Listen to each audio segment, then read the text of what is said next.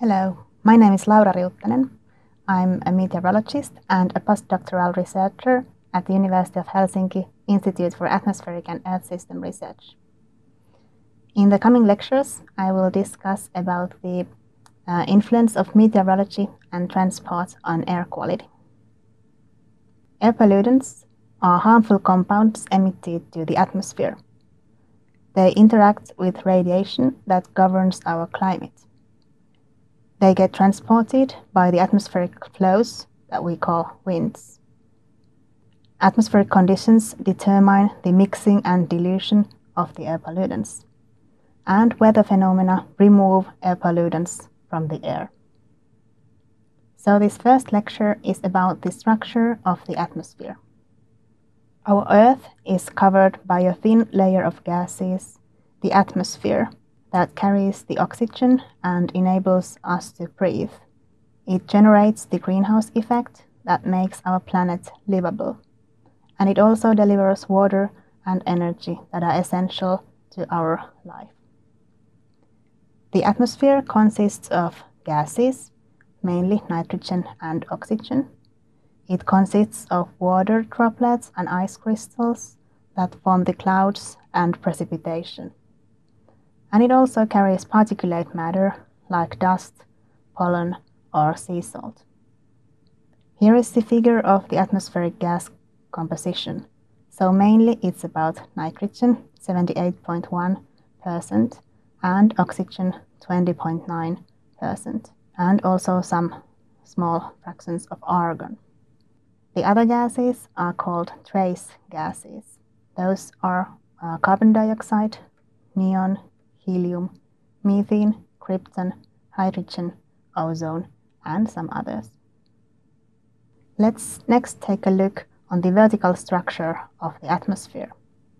The lowest, approximately 10 kilometers of the atmosphere, are called troposphere. It is where all the weather phenomena happens, like clouds, precipitation, and winds. The very first kilometer of the troposphere is called planetary boundary layer. It is the layer that is directly influenced by the surface of the Earth, and it is the layer to which the air pollutants are emitted to. Above the boundary layer is the so-called free atmosphere, where the surface does not affect. In the troposphere, the heat comes from the surface, and temperature decreases with height. The troposphere ends to a tropopause, where the temperature profile changes. Above the tropopause, we have the stratosphere, where we are very lucky to have the ozone layer. The ozone absorbs ultraviolet radiation coming from the sun and prevents it to reach the surface of the Earth. Ultraviolet radiation is harmful for the living cells. This absorption of ultraviolet radiation also increases temperatures in the stratosphere, and in the stratosphere temperature increases with height. Stratosphere ends with a stratopause, and above the stratopause there are other layers, but at this air quality course we will not discuss these layers above. The atmosphere can be studied in many different scales. We can think about phenomena that happens in a microscale, in a scale smaller than 1 kilometer. For example, in this scale we have atmospheric turbulence, small scale circulations, where heat transfer and gas exchange between surface and the atmosphere happens. We also can have some small single convective clouds that are in the microscale. We can study the atmosphere in the mesoscale from 5 till 500 kilometers approximately.